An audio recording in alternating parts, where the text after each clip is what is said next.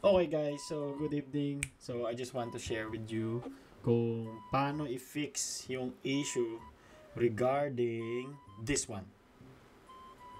Okay? So, gusto kong i-share sa inyo kung paano ko siya na-fix using Node Live Server na package. Ito yun. So, let's start with it.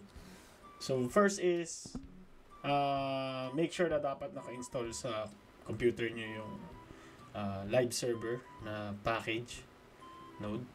So, kung hindi nyo pa alam yun, kung paano i-install, panoorin nyo yung isa kong video kung paano siya install. Ito yun.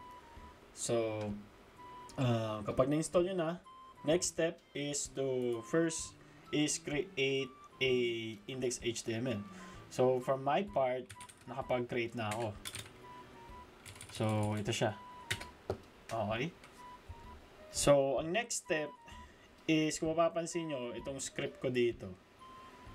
So, naka-indicate yung source, and then naka-indicate yung type na attribute. Wherein, make sure na yung value niya is module.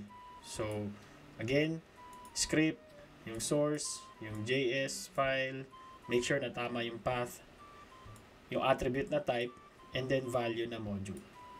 So, pag nagawa nyo na yun, second step, syempre, is to make sure na may existing na JavaScript file.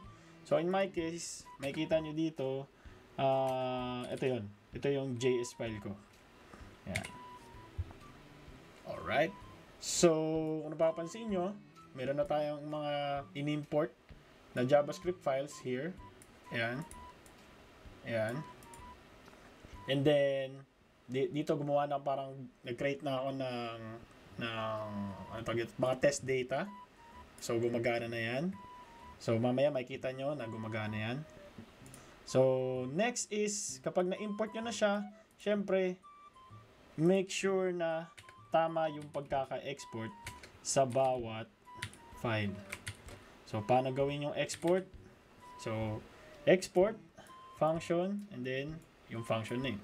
So, anything else, ganun din. Export, function, and then function name. So, pwede natin i-discuss kung paano gamitin si export in a different lesson. But from here, I just want to share kung paano lang i-fix yung issue regarding this one. So, ayun. So, kapag nagawa nyo na yan, so, na double check nyo na yung source nyo nandito, yung source na JavaScript file nandito, and then yung type module, and then i-run na natin siya. So, open a new terminal, and then live server, and then dot. Okay? Alright. So, makikita nyo dito, yan, alabas. So, open natin yung console. And then, kung mapapansin nyo, ito na siya. So, balikan natin yung JS file. Ayan. So, console log user. Alright. So, mapapansin nyo, ito na yung object na na-create natin. So, ibig sabihin yan, guys, gumana. Oh my God!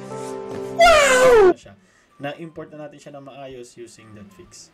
So, again, remember, make sure na naka-install si live server. Second thing is, yung script tag, make sure na may attribute na type module. Type, then yung value niya is module. And then, make sure na tama yung pagkaka-import and export ng mga JavaScript functions ninyo.